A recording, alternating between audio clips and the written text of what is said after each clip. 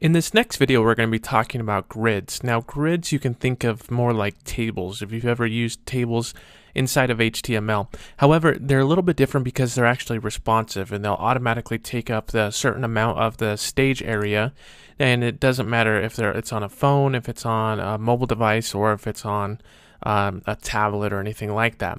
So you can see in this picture that the 2-column grid will actually take up 50% of the screen real estate. Now, I have this kind of branded out here with block A and block B, but you don't have to brand it like that. You don't have to add a background or a theme or anything like that.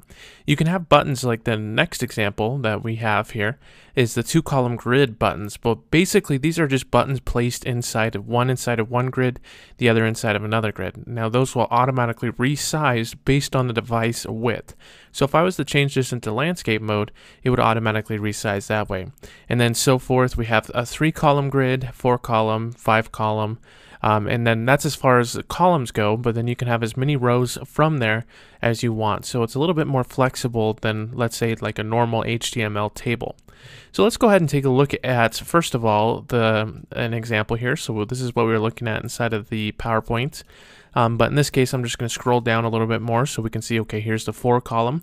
That will automatically take up 25% of the stage area.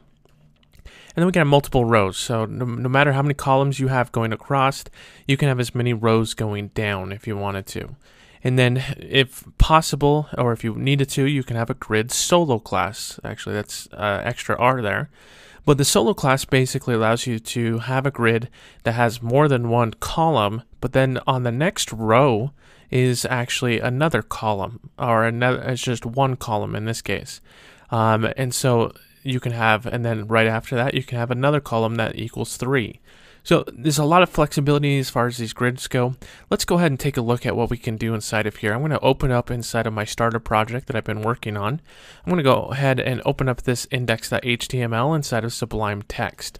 Now, I'm going to get rid of some of this code that from the last project we were working on. If you wanted to keep that, you can.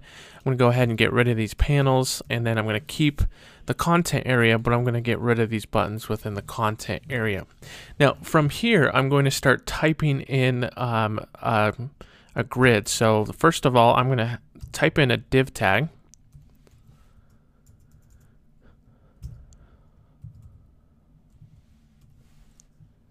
Now, within that div tag, let's go ahead and assign an attribute to that div tag.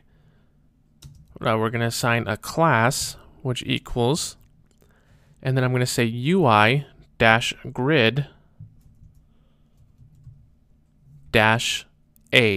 Now, grids have different types of grids. We have A, B, C, and D. Well, in this case, this is just a grid A. This is just a simple grid. We're going to go ahead and we're going to also assign the 2.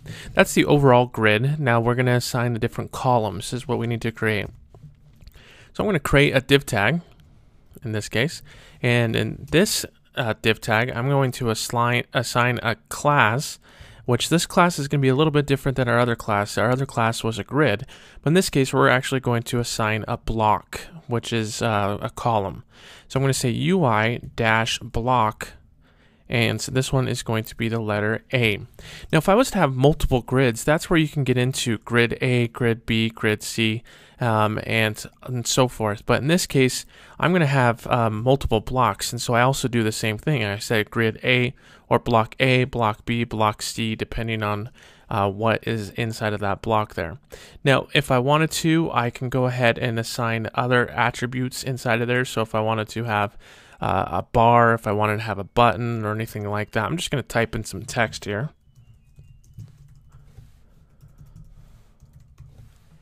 And now I'm going to copy this and I'm going to paste it on the next line.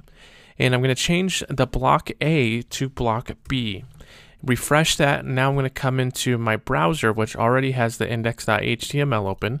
If you don't have the index.html open, go ahead and double click on that index.html, pull it up inside of any browser, and then you can resize it if you want to see what it's going to look like on a phone or anything like that. So I'm going to go ahead and hit refresh, and now you can see that we have our sample text here and we have our sample text here.